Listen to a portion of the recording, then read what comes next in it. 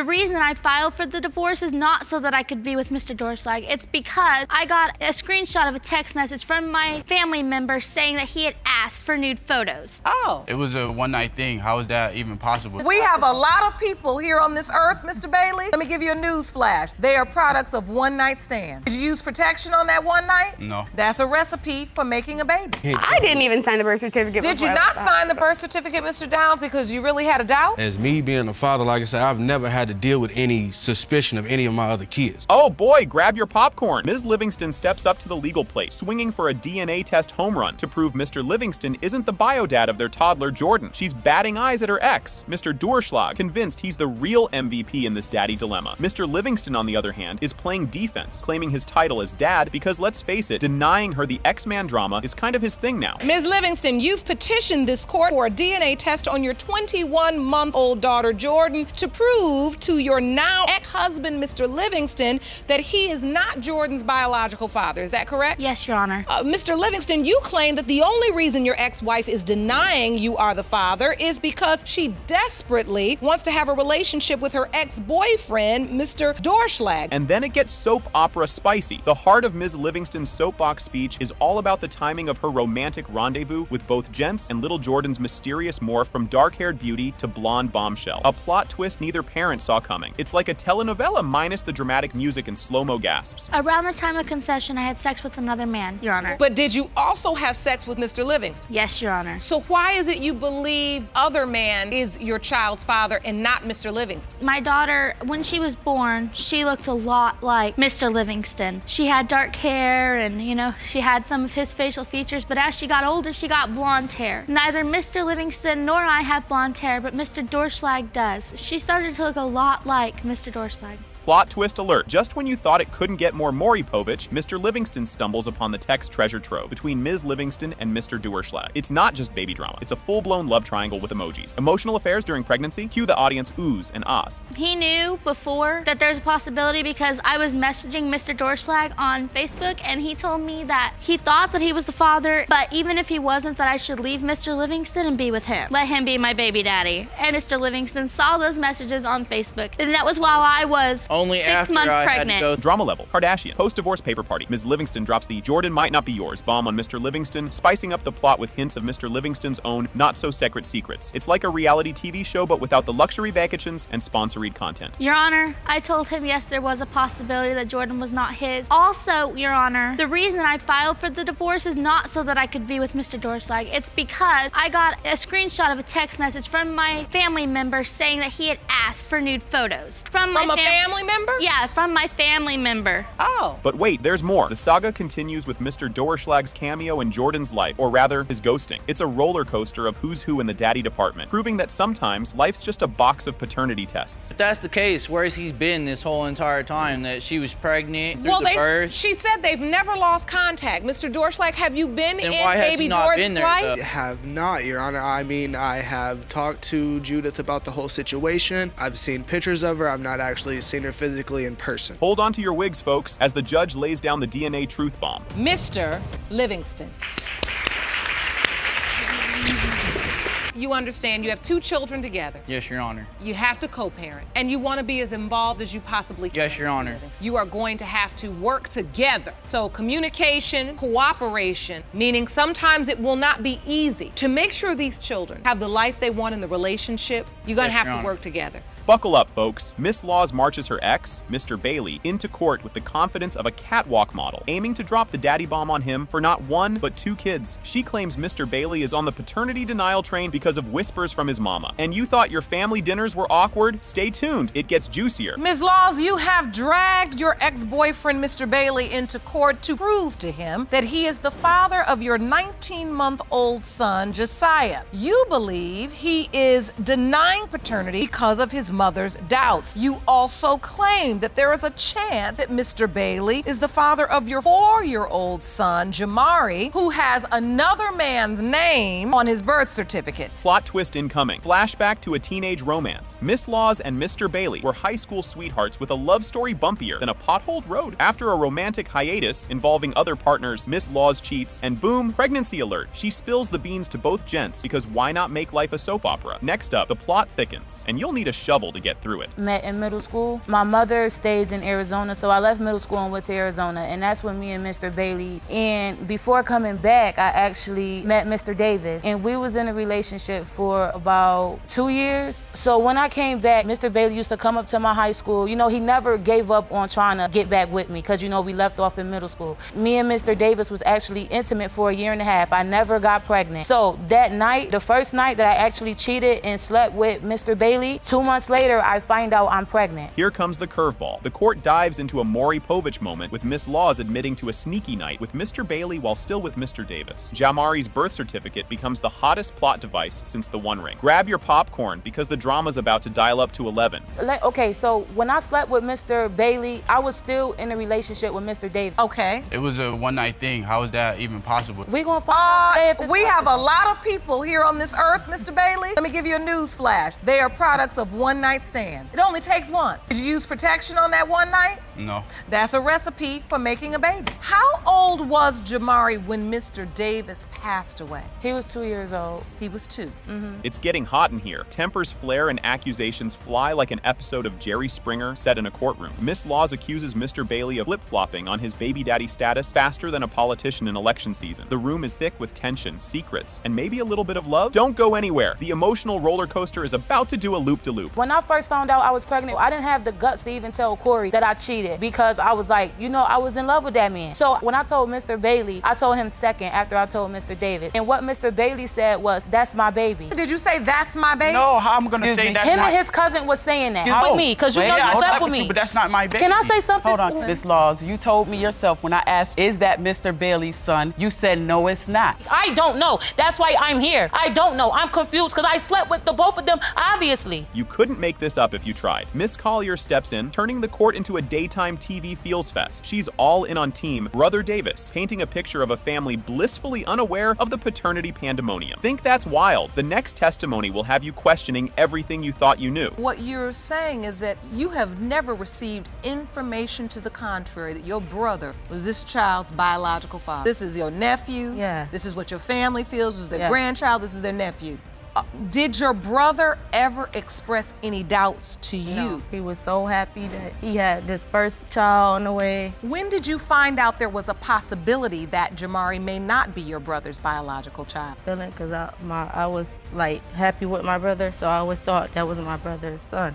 Let's add some more spice. As if this soap opera needed more drama, the court pokes at the relationship timeline with a stick to see what slithers out. Miss Laws claims exclusive rights to Mr. Bailey's heart and bed, while he suggests her phone's passcode changes more often than her story. Strap in. The DNA results are up, and they're about to drop a bombshell. When he used to come pick up Jamari when he was sick and he seen me pregnant, he like, you know, this hurt my feeling. That's supposed to be my baby, or you only supposed to have one baby by me. Being that he's passing, he never could accept the fact that I moved. He never said, that's my baby, I feel like that's my baby. And he couldn't have said it because he know, and I know that we never slept around. We was dating. He was staying at my house. Like, the only time he'll leave is if we arguing and I put him out and he come right back. Drumroll, please. The moment of truth arrives with more anticipation than a finale of Game of Thrones, and hopefully with a better payoff. DNA results are in. It has been determined by this court. The biological father is Mr. Bailey.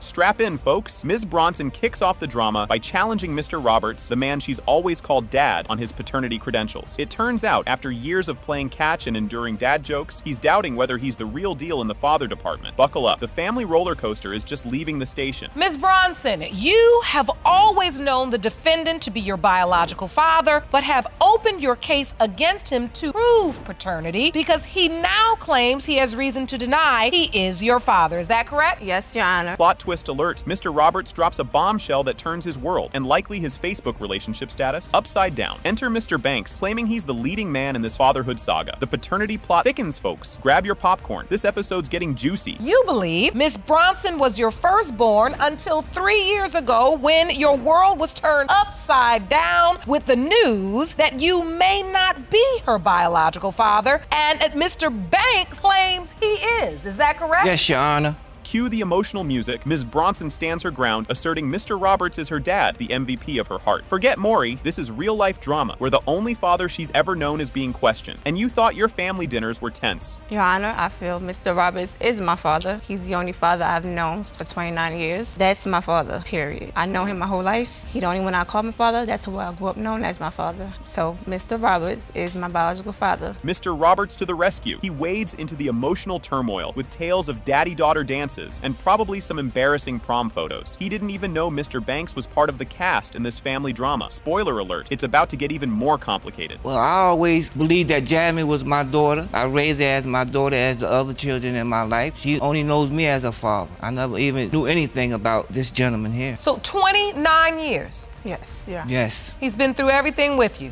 Yes. Mr. Roberts, did you take financial responsibility for Miss Bronson? Did you provide for her in the form of support? Whoa, plot twist. Ms. Bronson's mom drops the other dad bomb during a casual chat, making Ms. Bronson question everything she knew about her family tree. Suddenly, Mr. Banks is more than just a guy from the bank. Stay tuned, the identity crisis is real. What happened in 2009? I had a phone conversation with my mother. Then she mentioned Mr. Banks, and she said, don't you remember the guy that I told you who thought he was your father? When she said that to me, Your Honor, it was a what moment, like, what are you talking about? So she said that he wanted to get in contact with me. I think I gave her my number to give to him, or she gave me his number. I can't remember how we actually got in contact. And then we reached out to one another. Did you know Mr. Banks? No, Your Honor. You know who he was? No, Your Honor. And this man could be your father? Yes, Your Honor. Emotional roller coaster incoming. Mr. Roberts and Ms. Bronson share a tearjerker moment, revealing the depth of their bond. It's like a soap opera, but with less amnesia and evil twins. Warning, you might want to grab tissues. I was kept in the dark about all this. I never knew anything about Mr. Banks. I also, spent 8 months in jail for unpaid child support, and I'm $75,000 in arrears. And then you don't even get a call. Your fiance comes to you and says... Possibility that Jasmine is not my biological daughter. I had paused for a minute. I was like, what? What are you telling that she may not be my daughter? Enter Mr. Banks, stage left. He recalls a park meet cute with Ms. Bronson that might as well have been directed by Spielberg. But instead of E.T., it's D.T., Dad, TBD. Drama's so thick, you could cut it with a knife. I can recall when she was about 6 or 7, and I ran to her mother and Jasmine and her sister in the park. And then she had told me that Jasmine was my daughter then. Oh, so Jasmine's mother said? Yes. Do you remember the words she used? No, I don't. I just recall her saying that Jasmine was my daughter. And Jasmine was there too? Yes. Twist alert. Mr. Banks takes Ms. Bronson to meet his mom, turning a casual park day into a potential family reunion. And you thought your playdates were awkward. What's next? A DNA test sponsored by Ancestry.com? It was just, there's Jasmine and she over there playing with kids do. Right. That could be your daughter. 13 years, secret persisted. Well, I thought I was gonna see her again, never seen the mother again, and never Did you exchange numbers? Did you say, hey, let's keep in touch? Yes, we did. Basically, she took my number, and I said I never heard from her since, though. Dad jokes aside, Ms. Bronson is not laughing about Mr. Banks' lack of daditude post-park revelation. It's like he missed the memo on How to Dad 101. The anticipation is killing me. Will the real dad please stand up? You went to his home for Thanksgiving in 2011, that's true? Yes, John. I went to his mother's house. You went to his mother's house? Yes. So after you did that, how long did it take for you to inform the man you believe was your biological father that I had this encounter with Mr. Banks? I didn't tell Mr. Roberts that happened. At the time, me and Miss feel comfortable to tell him. I don't want to be the one to come and tell somebody that you're not my father. That's not my job. Drum roll, please. The DNA results are in. It has been determined by this court. Mr. Roberts, you are not the father. She's still my daughter. I love you. You're always gonna be my daughter. I love you too. So we kick things off with the wildly entertaining saga of Looper v. Downs, a court case more twisted than a pretzel at a yoga class. At the heart of it all, the paternity dispute of the century. Over twins Brayleg and Bishop, Miss Looper is throwing some serious shade at Mr. Downs, claiming he's done a full 180 from his church-going. Chweer singing days to denying he's the daddy. Mr. Downs, on the flip side, is like, nope, couldn't be me, thanks to what he sees as Miss Looper's ninja-level secrecy. Ms. Looper, you say you thought the defendant was a respect church-going family same man who turned out to be anything but. You claim that after giving birth to your twins, Brayley and Bishop, Mr. Downs denied fathering your babies. Yes, Your Honor. Mr. Downs, you say Ms. Looper carried on a secret relationship behind your back up until she found out she was pregnant, and there is no way you are the father of her twins. Just when you thought your popcorn couldn't get any saltier, Miss Looper dives into the juicy details of their rom-com gone wrong. Picture this, early days filled with love, laughter, and a suspicious amount of sneaky phone checks. Mr. Downs, meanwhile, stumbles upon some eyebrow-raising messages on Miss Looper's phone, turning his doubt about being the father of the twins from a maybe to a definitely maybe. The plot thickens, folks. Open door, so you still had other relationships that you had not quite cut off. Absolutely. This was 2 weeks after we started hanging out. So we weren't in a relationship, we weren't together. So I did still have open relationships with other men while I was beginning a relationship with Mr. Downs. Take me to the day you saw the phone. What was going on? How did you even have her phone? I was at her house. Just something told me to pick up the phone, and I did it. And I'm looking through the phone. I'm like, hey, and I bring it to her, and I'm seeing messages from other dudes. And now, for the roller coaster part of our program, Miss Looper's pregnancy hits the scene, and Mr. Downs' support goes on a wild ride from disbelief to playing the doting partner. But here's the kicker. The twins arrive, and Mr. Downs is all, hold up, why does Brayley look like he's auditioning for a role in Babies with Ambiguous Paternity? DNA test in the hospital? Yep, he went there. We moved really fast. We had a wedding date in 2 months. The relationship changed tremendously though after he went through my phone. We weren't hanging out as much. When I found out I was pregnant, I called him and he didn't even answer. So how did he ever find out? I sent him a text message. He was really nonchalant about it, but rub my feet, rub my belly. He would get up at 2 a.m., go get me ice and hot Cheetos. He took me to every ultrasound appointment if he didn't have work. The pregnancy was good. We moved out of my 2-bedroom apartment. We got a 4-bedroom house. Like, it was good. Just when you're thinking, this can't possibly get more Maury Povich, Miss Looper pulls a, but wait, there's more, and hints at another dude who might be the father. Mr. Downs, bless his heart, is still hanging in there because his motto is apparently once a dad, always a dad, uncertainty and all. Grab your tissues, or maybe just more popcorn. When the twins were born? As soon as they brought Brayley into the room, the first thing he said was, do you guys do DNA tests here? I've never had a kid come out that light. That's the first thing he said when he seen her. But he did go see my son, and he did say that he looked like him. So when you saw Brayley, you had questions instantly? You didn't feel like you could be her father? I mean, I know it don't really matter about the complexion and stuff, but like I said, all my kids favor me just extremely, you know what I'm saying? And I looked at Bishop, I seen more Bishop in me than Brayley, and at the same time, like I said, I know there's another man been involved. Plot twist, Miss Looper takes the twins and jets off to California faster than you can say daytime drama, throwing a wrench into their already complex relationship. Mr. Downs is left in the dust, heartbroken, and as confused as a chameleon in a bag of Skittles. Will our star-crossed lovers find a way back to each other? Stay tuned. The hospital birth certificate says that the twins were born to us, but I never ordered an official birth certificate. He never signed a birth certificate. I was at work. I would have definitely put my name on it. You were at work, and you were at work. You have 3 other kids. You know, before you leave the hospital, you need to sign a birth certificate. He never asked me about a birth certificate. His cousin took us home from the hospital. If he wanted to sign a birth certificate, I didn't even sign the birth certificate. Did you not sign the birth certificate, Mr. Downs, because you really had a doubt? As me being a father, like I said, I've never had to deal with any suspicion of any of my other kids. In an emotional reveal, Miss Looper shares her California dreamin' story, painting a picture of seeking a fresh start and a supportive cast for her and the twins. The big question now looms. Will Mr. Downs be part of this new season, or is he being written off the show? Spoiler alert, the paternity test results are in the next episode. How old were the children then? Maybe a month. Miss Looper, I gotta understand this. Today you stand before the court saying you are certain Mr. Downs is the father of your twins. But your actions during this time don't seem to indicate that you're trying to keep him connected to the children. I mean, you say, I'm unhappy in the relationship, but you're saying this is their father. I felt like I had no other option at that time. I felt like I had no other option. But you believed he was their father. And since that time, I didn't know if this was gonna be a permanent decision. I didn't know if I just needed to breathe. Hold on to your hats, folks, because here comes the twist no one saw coming, except maybe everyone. The DNA results are in, and Mr. Downs. It has been determined by this court. Mr. Downs, you are not the father.